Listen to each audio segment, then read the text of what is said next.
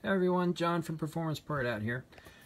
Today we got a pilot bushing from Paul VOLK at VOLK Metalcraft. And I'd like to discuss some of the things that Paul did to improve the OEM design and show you some of the differences that he did.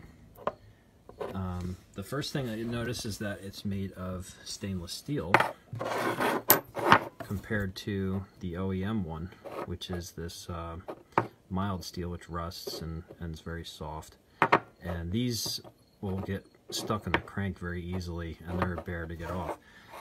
These stainless steel ones that Paul is making, you'll be able to slip them in and out of the crank no problem.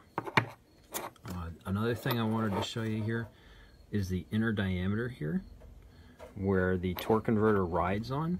Paul brought that out closer to the torque converter to help it align earlier. And let's check fit here. We'll talk about fit. So here's a torque converter. So that fits really nice. It's not loose, it's not too tight, it's a perfect slip fit. And I've got a 2G7 bolt crank here. Okay, perfect. Not too tight, not too loose. Perfect slip fit. So this will come out of this crank 20 years from now just as easy as it's going in today, because Paul used that stainless steel. That's good. Same thing with the 6-bolt, first generation. Not too loose, not too tight. Perfect slip fit. And again, here's a shot of that inner diameter where that torque converter nub is going to ride on. That'll be good. Another thing I wanted to talk about is this step back here, and this is the difference between the 2G7 bolt and the first gen 6 bolt, is this step back. Paul designed this to use with both applications, and the main reason why they changed that step back is because the depth of the hole on the crank is different. So when you're using OEM parts, like I'll just stack some spacers here.